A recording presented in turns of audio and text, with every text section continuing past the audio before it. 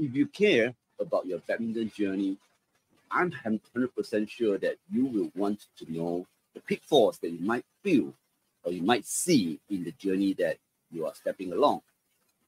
The last thing you really want is, after working so hard for so many years, suddenly you fall into a pitfall and never be able to come back. So today, I will share with you the pitfalls that I have seen and observed throughout the 10 years journey of me bringing along my son Tim Ling in his badminton journey. Welcome to KJ Badminton. Today, the topic is Flight to the Top. Steer clear of pitfalls in your badminton journey. What is that really about? Experience and observation along to see how a player has been successful or not successful or fail in the middle of their journey will be recorded in 8 different categories of pitfalls that I want to share with you today. So the target audience is really for those people that really want to improve their badminton skill and become a serious badminton player. And hopefully one day you will be able to conquer along in not just a school, but eventually your district, your country, your state, and up to the region and world one day, hopefully. I really wish you well in the journey along it. So let's learn some of the pitfalls so you yourself do not fall into it. Let's get into it. I have prepared a deck. It's only very few slides, 7 to 8 slides, but I've divided it into 2 different sections. So you would see a part 1 of 2 this round, and eventually part 2 of 2 will come a week later.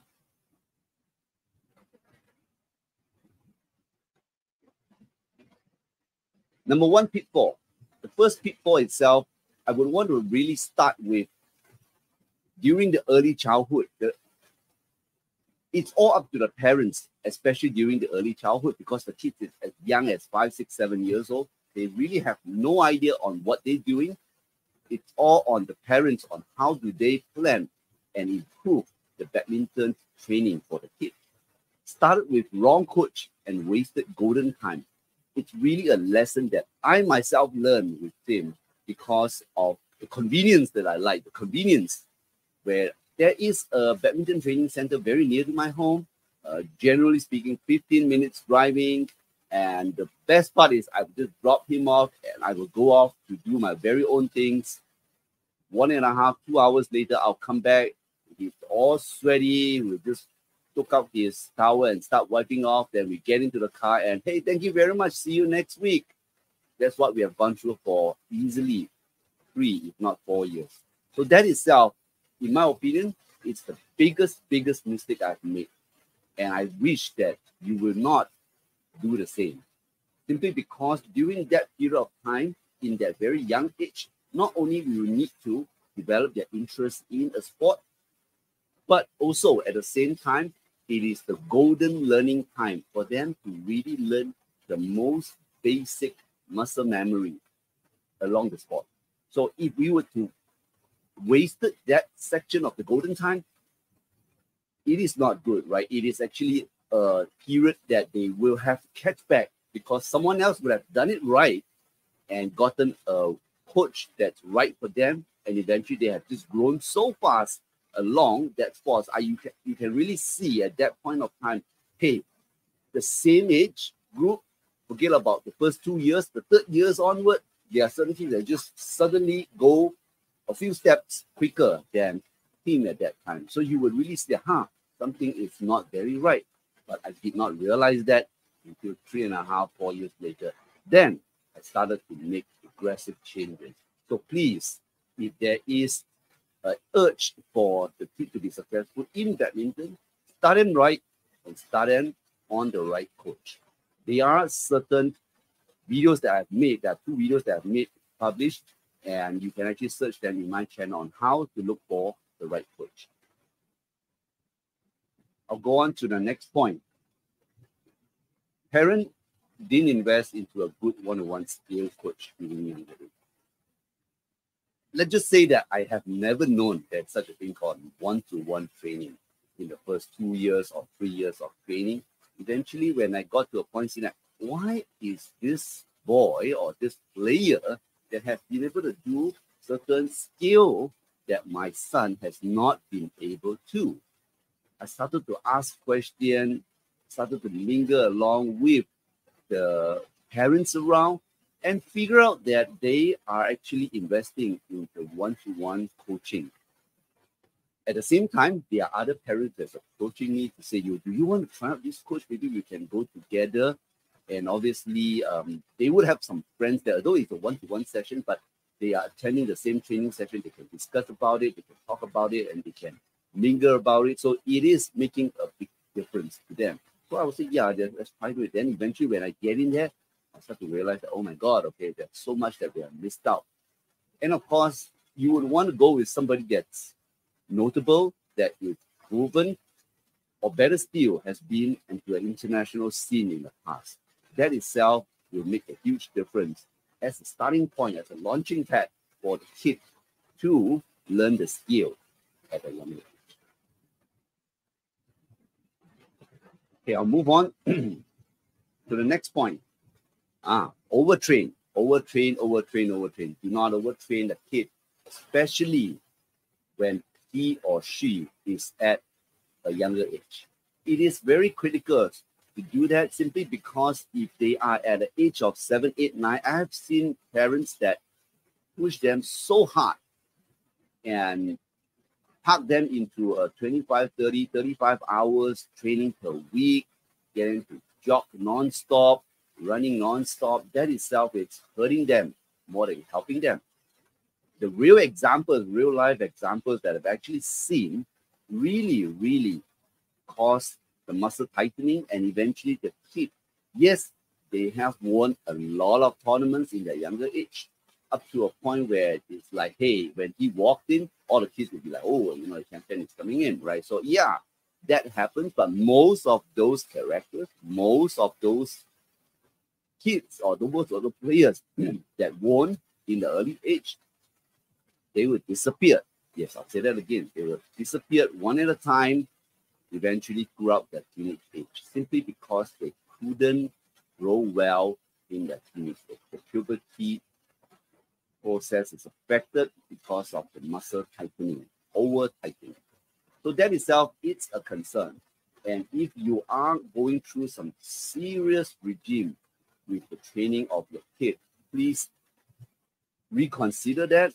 In their early age, it's supposed to be enjoyable period. Let them like the sport, let them love the sport, let them play with their friends, and eventually get to competitive and serious stage in their teenage age.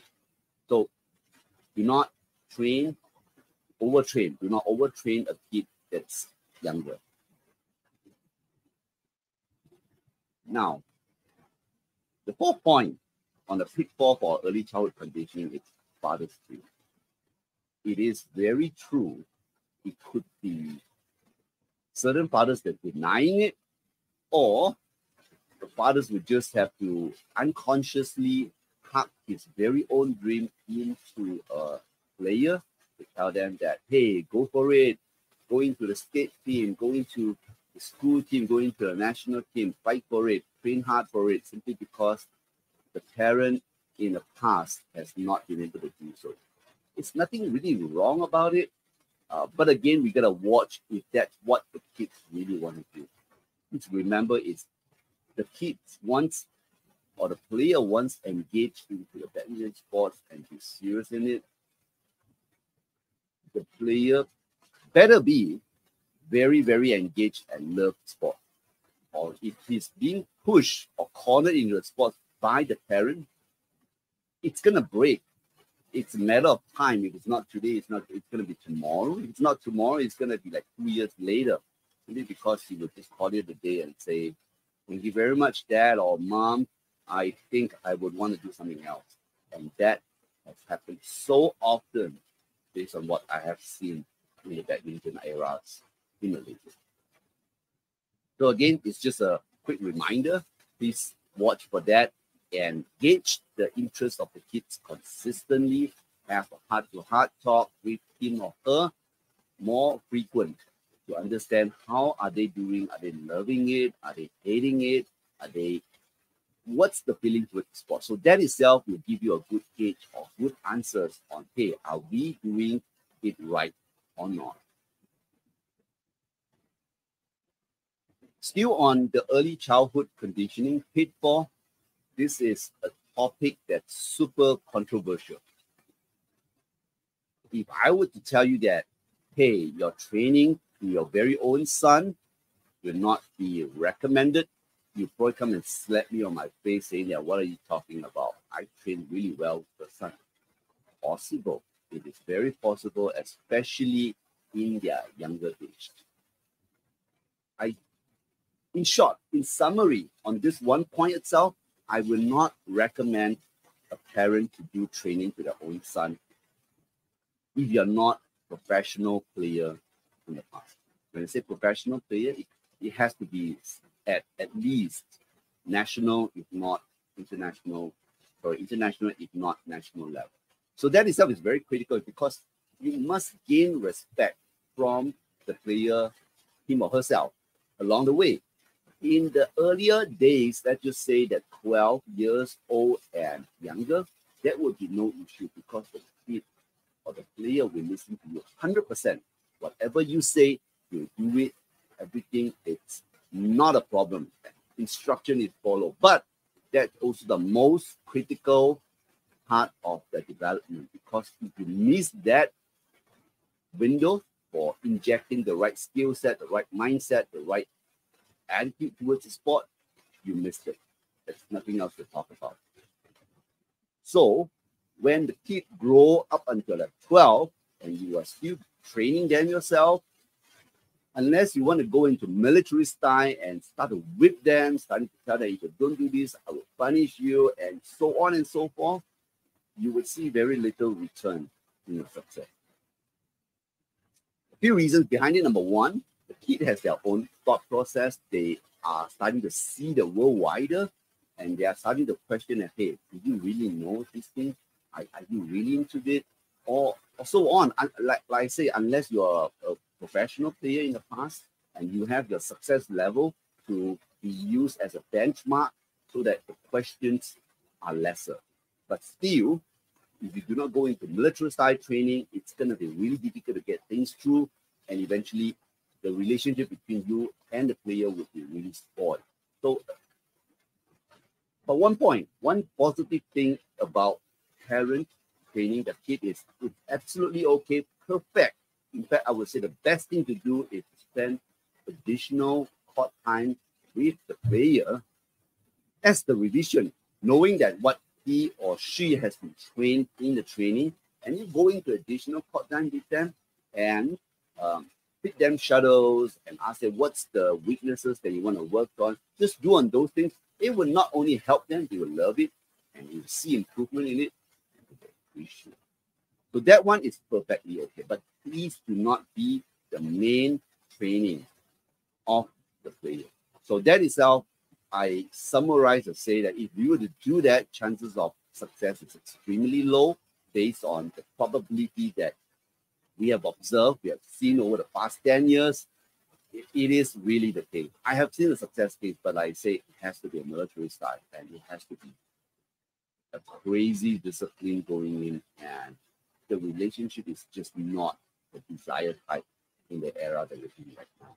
So again, parents, if you are serious about having your kid being successful in badminton, at the same time maintaining the good relationship with them so that you become friends at one day with them, don't get into this. Let the professionals do their job. Let the professional coaches do their job.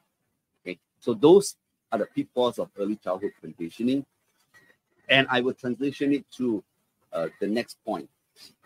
Teenagers' pride. So we have talked a little bit about the early stage, and eventually when they move into their teenage age, they would start to grow and think that, hey, things are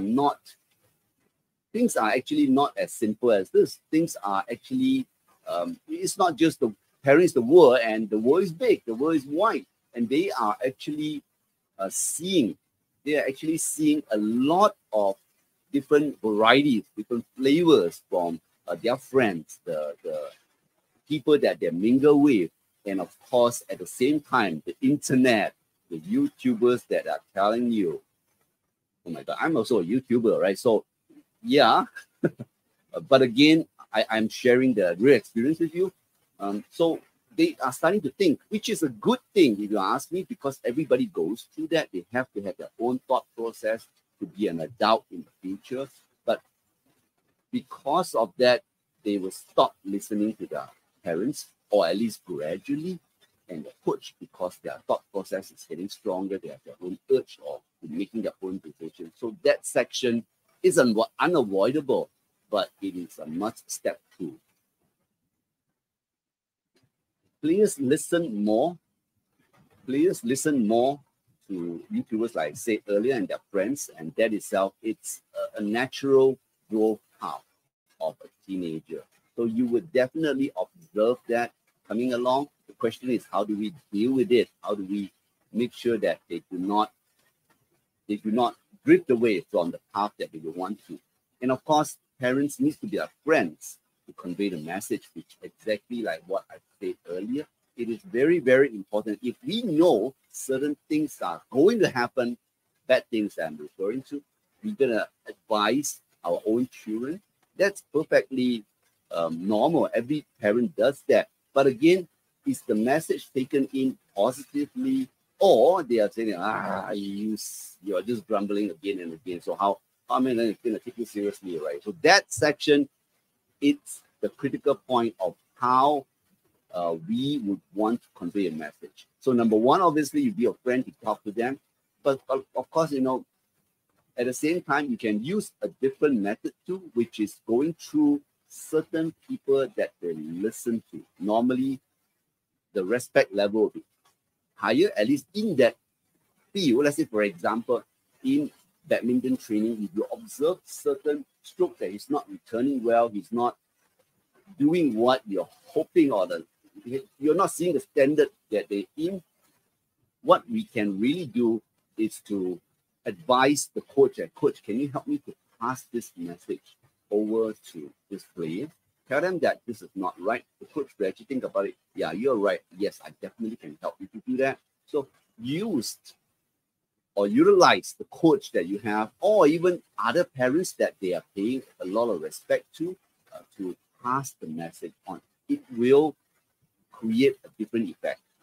Exactly the same word, exactly the same sentence, exactly the same point coming from our very own mouth here, from the father or mother, compared to others that they pay more respect to, it's completely different effect. So that itself is what I would want to share with you. So again, to pass the right message with the ultimate intention to help the player has to be done by someone else.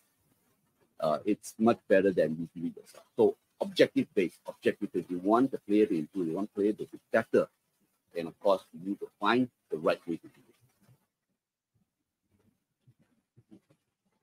Still at the Teenagers Pride, let's talk about the respect. There are certain times that they will show lack of respect to others, snobbish, especially when they start winning tournaments. You will see a different person.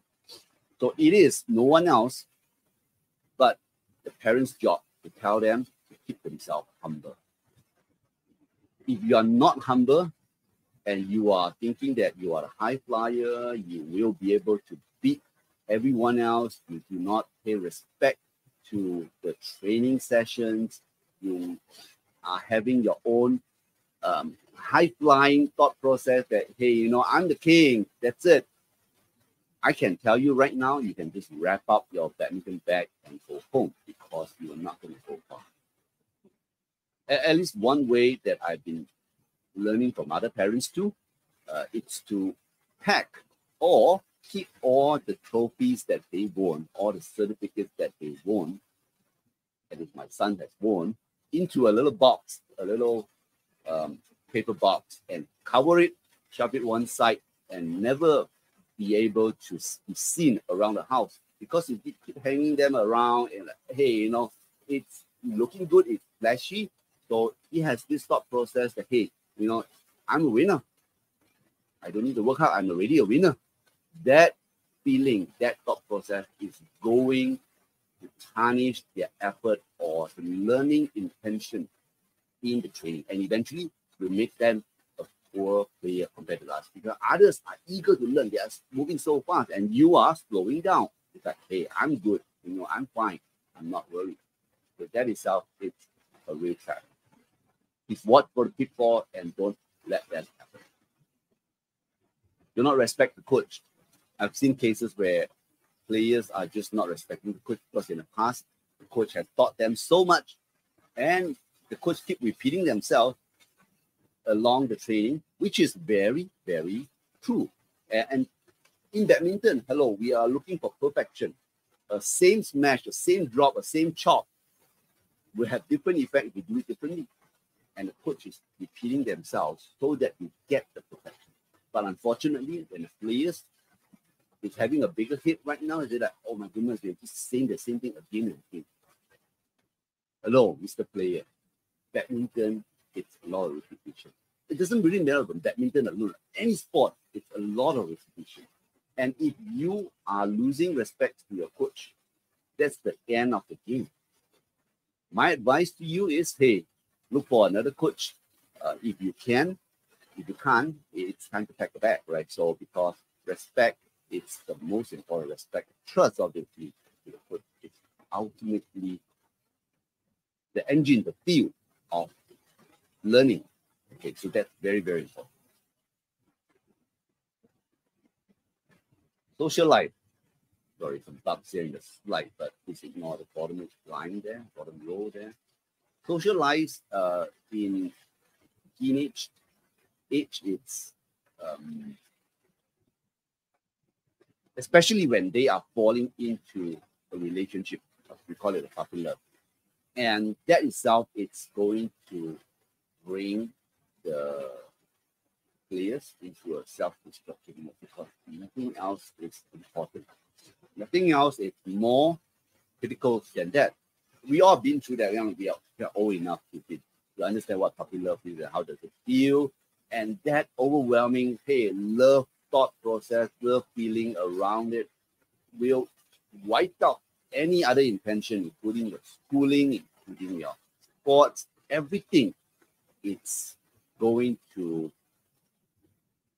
second, third, fourth, or no priority. As the priority, it's on the relationship. So whenever we are observing such scenario that's happening, please advise the players, tell them the consequences of what is going to happen when a love relationship is starting in your sports life. So that itself, it's going to be very critical. It could be different when you are getting more mature and going to your 20s and so forth. That's perfectly okay because I believe you know what you need to do to be successful. If you're not successful in sport, you're gone. Basically, your life is destroyed and your career is destroyed. So hopefully you understand what you're going through and make that relationship real and successful, and do not deprioritize your sports training. But you have not, you're putting yourself in the danger. That's absolutely not okay. It's a very, very dangerous pitfall. And I've seen with my own eyes, and a player that's doing so well, once getting into a relationship, that's it. It's self-destructed until the parents have to get involved. It's getting so ugly, and they have to practically force the relationship to stop. And only then the player would return back to at least near normal. But again, why go through all this knowing that it's going to be like that? So prevention is definitely more important. So that's where I'm coming from. Then, of course, the second line on the teenage social life is a mixture or mingling with the badminton friends. I think everybody knows that in teenage age, your friends would have more influence than anyone else in your life to you. And that itself, it's very, very critical because if you are mingling with your friends that's fighting, let's go for champion. Every tournament they go, as they go all out, they will fight and they are seeing some results. Not necessarily every round you have to win, but they are going all out. That's the keyword, going all out without reservation. Rather than you are mixing with a group of friends and eventually you will realize that, hey, you know what? It's okay. Let's have fun. Let's go out at night. Tomorrow matches, it's late. That's fine. We can sleep late and eventually we can still make the match time.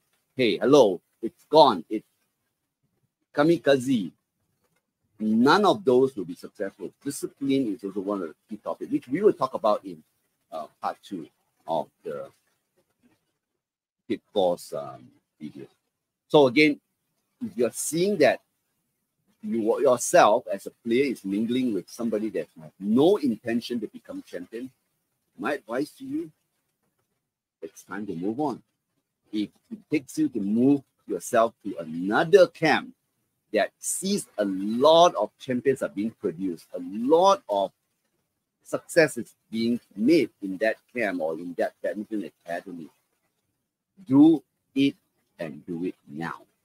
Because the environment will change a person's intention, the learning eagerness, and the urge of success into such a big difference. So do that and do that now. I'll move on to the next point.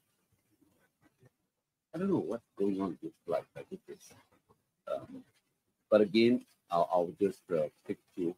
So if you cannot, it's more on food intake. The diet is very, very important. You have to be able to control your diet in order not to go big or fat. That's very critical. Very, very important. Simply because I have seen some examples. Some players, they have actually grown a little bit too big. Eventually, they're slow in the court, and they have to go through a special program to bring their weight down so that they can continue to be competitive. You're big, it's difficult to be competitive.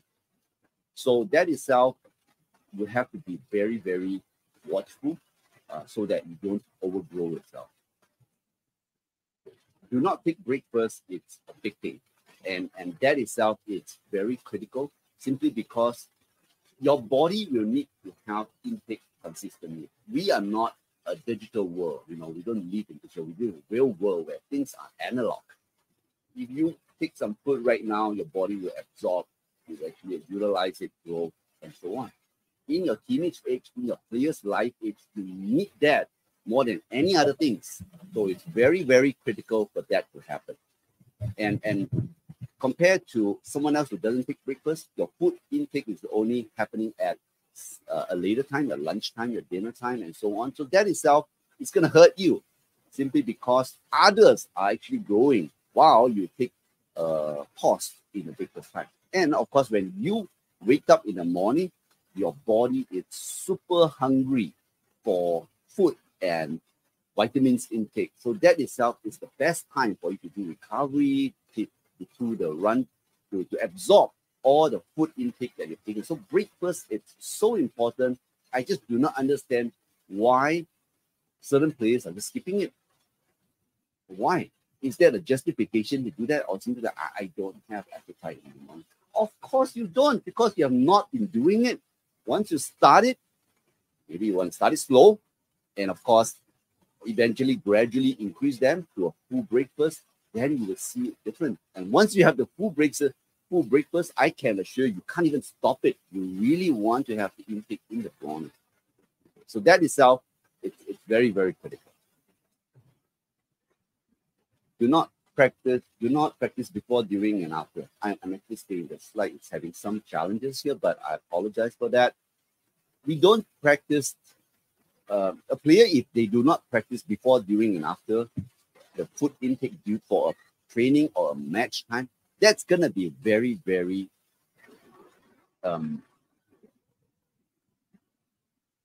it's very bad for the player. Simply because if others are doing it, you're not doing it. I just want you to imagine what's really happening. Before the training, and if it's already 3 hours that you have taken your meal, you're going to another 2.5, 3 hours training, do you think you have the energy to perform in that training? If you don't, what does it take for you to be in a better shape?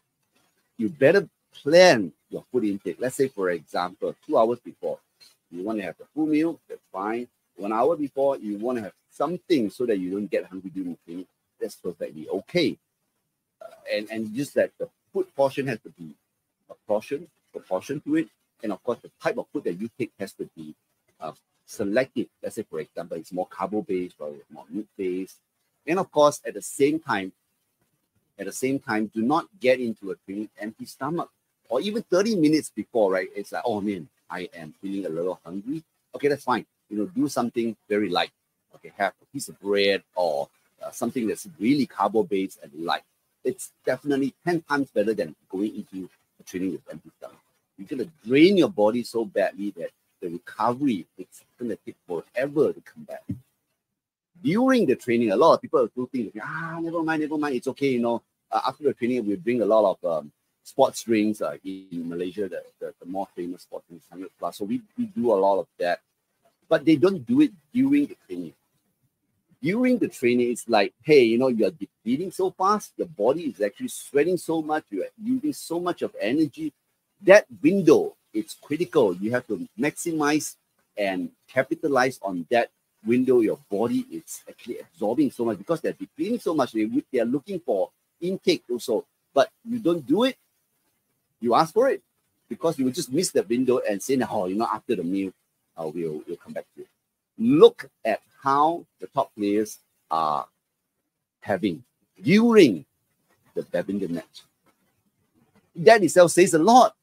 And did you see them coming in with nothing? No, they will come in with their sports drink. Of course, they still have their water to make sure that they can rinse the mouth. Some of it we actually do power gel. Some of them we actually do banana. Lee Chong Wei takes a lot of bananas during the game. Go watch it, okay? It's not just me saying it, but it's really happening. And many others are taking power bars and so on. One bite. Why? Why do you want to do that? Of course, to replenish energy at one time. And of course, to make sure that the recovery, it's going to be a lot quicker at that point of time once they're done with it. Right? So it's very, very important to make sure that during the sports time, take the sports drink. At least that's the minimal. And if the easiest is go buy some brands of sports drinks in powder form and mix them into your little container and shake them and just bring it along. One big sip into it, then followed by water if you want to, right? So, but if not, just continue to take the sports drink. Utilize that first, then only come to your water if you can. But again, it's the window. It's the window that you. But what about after? After it's the time that your body is so tired. You're so tired and they are asking for help. The body is like, hey, look, you have used me up for so much. What are you going to do to me? I'm like super hungry. And there's a window of 30 minutes in there where the body will actually absorb so hungrily on whatever that you put in. So put in something good. And I would strongly recommend protein drinks, just with protein powder. And actually usually you come with a shaker and you just pick that at that point of time. Immediately you put down your racket on into your bag. And the next thing that you do is to shake your protein drink, ideally, because there are a lot of science behind it. Would say that the ability to absorb those protein drinks will actually immediately drop after 30 minutes, right? Even in that 30 minutes, it makes a difference, basically, before or after. But again, so long as you're doing the 30 minutes, you're fine. You're going to be okay. And you can do it along. You take the protein drinks, and you can still do it warm down. It's perfectly okay. Why do you want to wait? It's already science proven. And why do you still want to take the chance saying that, I don't like that routine, I don't feel like doing anything after it? That's your problem. Go fix your problem if you care about your badminton game. That's on food. And of course, last but not least is actually the unbalanced diet. I apologize again, the slide is not here. My friend Dave. Unbalanced diet, it's really on the vegetable intake. So the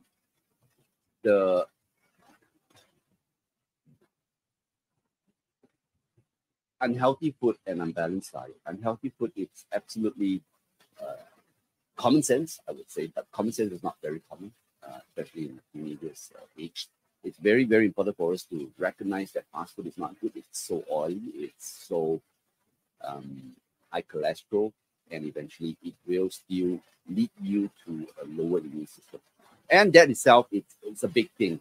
Same goes to the unbalanced diet. Unbalanced diet as of you don't take much of the fiber or veggie to help your body to become balanced and build up the immune system. When you have low immune system, whenever ad hoc situation you're going through, you didn't drink water for like half a day or a whole day, then the body will get really weakened. Your immune system is not able to sustain it, or whenever you get certain disease from the people that mingle with, that if you are strong enough, hey, you can actually without all those challenges. And if you're just not strong enough, there you go, your body will actually give way. And at the end of the day, you yourself is going to fall sick. You will not be able to train. And someone else or everyone else will be able to continue to do training. And that itself, it's not good for you as a player. So be cautious of continuously upkeep your body condition by having the healthy food, by having the balanced diet. So those are the few points that I want to share with you today, and I hope that it makes some sense. They are part 2 of this video, and it's coming up next week. I'm still cleaning up the notes right now, and we'll be doing live next week. So especially pay attention to the final point in the part 2, because it's going to be the acid test. It's a real acid test for players. If you fail all that 3 tests, chances for you to go far, it's much slimmer. So again, thank you for spending time with me, and I hope that this video is going to be helpful. Look forward to the part 2. Have a good day. Thank you. And don't forget, the more that we share, the more that we give.